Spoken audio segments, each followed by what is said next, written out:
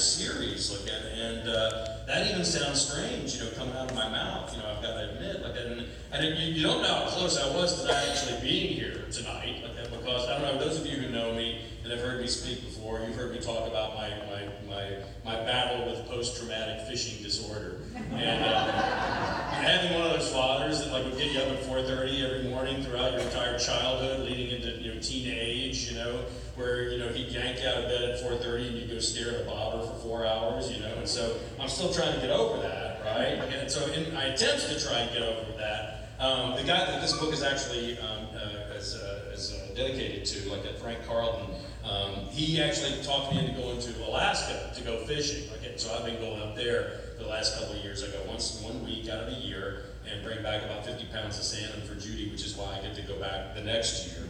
And so anyway, I'm up there, and the river where I fish is the Kinnetok River above Quinnipiac, and it's near Kodiak, which you might recognize because they're famous for some very large hairy animals. And so I'm up there, and the guy that's taking me down to this gravel sandbar, he gets me down there, and it's about 100 yards long, and he says, well, why don't you go down to the end on the tailings down there, fish that, and he said, the water's about 3 or 4 feet deep going over the bank, and there's another creek coming in, and you can fish the tailings off of that, and then we'll come back down, and we'll pick you up in the fish, because you'll have fish by that time. Because it's not really fishing in Alaska, it's just catching is what it really is.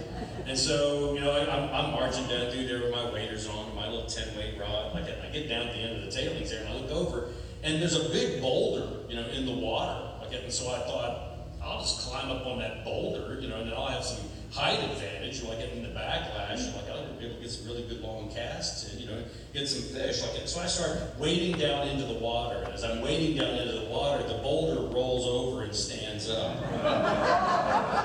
Yes.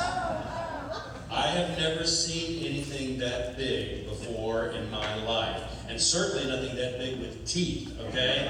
And I'm standing in about 3 feet of water. What it was is most of these big grizzlies, one of their biggest problems is trying to stay cool. And they had an inordinately hot summer up there this summer.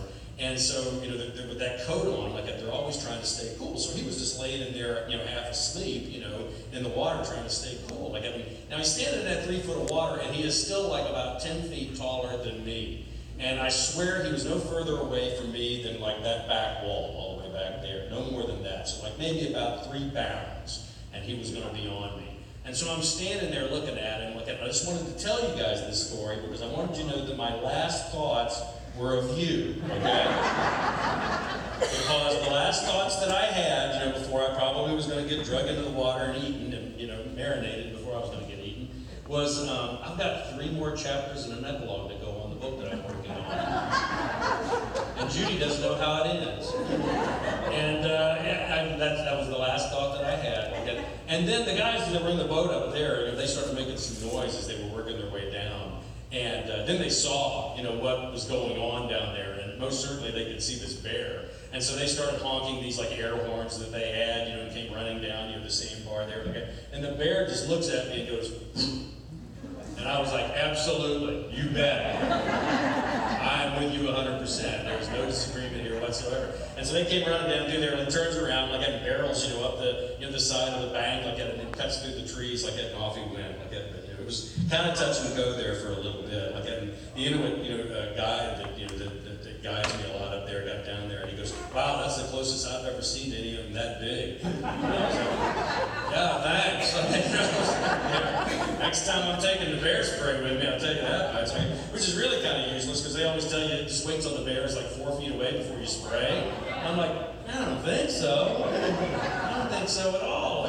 Anyway, my Inuit buddy, I always laugh about it because the Inuits, famously have supposedly about 50 different words for snow. Because it's such a part, of their culture, And he was asking me, at one time at dinner, he said, well, do you Wyomingans have anything that you have, 50 words for, or 50 names for? And I said, yeah, wind.